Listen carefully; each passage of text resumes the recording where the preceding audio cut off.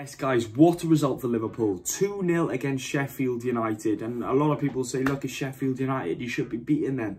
But context plays a big factor. You know, you look at Arsenal getting the result against Luton Town, the sacking of Heckingbottom, Chris Wilder coming back into the club for the Blades, giving them that boost. That crowd will lift away from home, under the lights, Bramall Lane. You know, it had all the hallmarks of being a tricky night for Liverpool and a night where dropping points was a possibility. But a professional performance, which has seen goals from Virgil van Dijk and Dominik Szoboszlai late on, has put Liverpool in a position where we can get 3 points better off than we were going into game week 15. And it's a good win. It's a professional win. Were we dominant in parts? You'd have to say we were professional in parts, but I don't think we were dominant enough and sufficient enough to take the game away from Sheffield United. You know, there was always that underlying sort of, you know, prospect that they could have got a goal. They did have chances courtesy of Archer, but it's a brilliant, you know, 2 goals, clinical from Virgil van Dijk and Dominik Szoboszlai. Goals which are spread around the squad.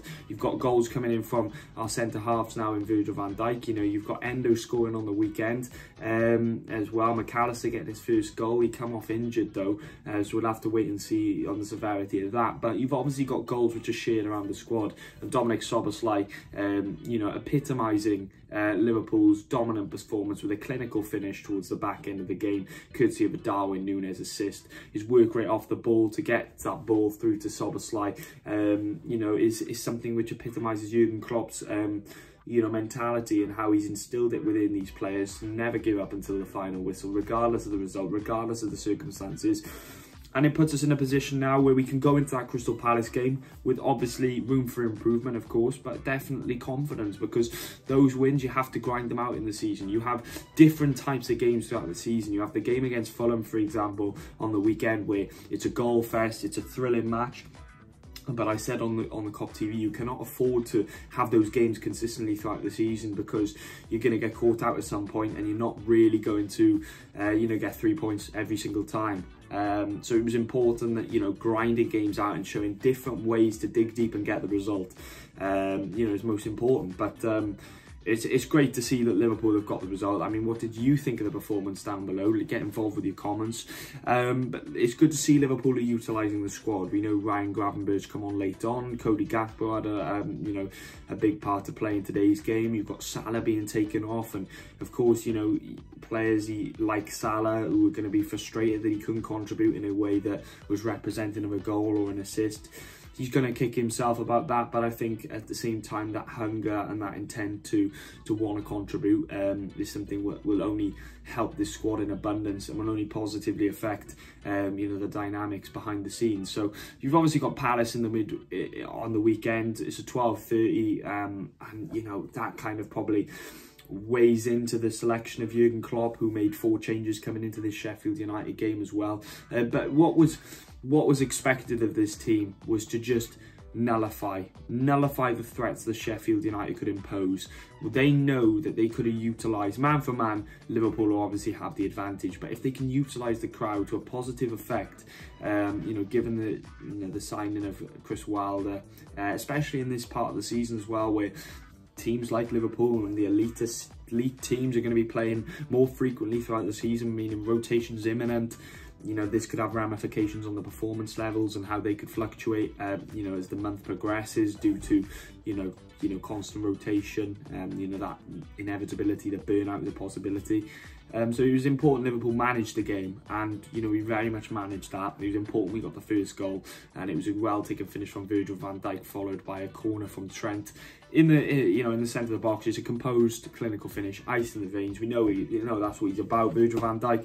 So it was good from that aspect that we could get the goal. Going into half time, it was important about, again, not really taking too many risks. We know Sheffield United want to utilise their physical components, but I think we've developed from a physical aspect, and we've developed from a physical asset, meaning we can compete physically with more teams in the league. Whereas I think, you know, as years gone by, we were more technical. Yeah, you could potentially argue we were, you know, heavy metal, that midfield. You know, you had Henderson, Wijnaldum and Milner, you know, kind of that workhorse midfield, physical midfield. But I think we've got a lot more. And I suppose you could probably, you know, echo this and replicate this for Manchester City. They look, the average height is taller, You know, there's a lot more strength as opposed to just solely technical. So I think Liverpool are becoming a complete side, and we've got momentum to complement that as well. And going into these next few games, it's important we get wins. It's important we won against Fulham and dug deep and got the win. That, you know, gives us that momentum, and it gives us that cutting edge going into the Sheffield United game. And then, you know, obviously having that Palace game, that's important again, to have that momentum from the Sheffield United game. So it's all kind of a snowball effect, and if we can kind of utilise that to our advantage, you know, Liverpool's trajectory this season is on the ascendancy, and definitely going into more crucial games throughout the season, like your Man United, your West Ham in the Cup, your Arsenal in the league, all before Christmas. You know, it kind of heightens that impetus to perform at the highest level, given your current momentum.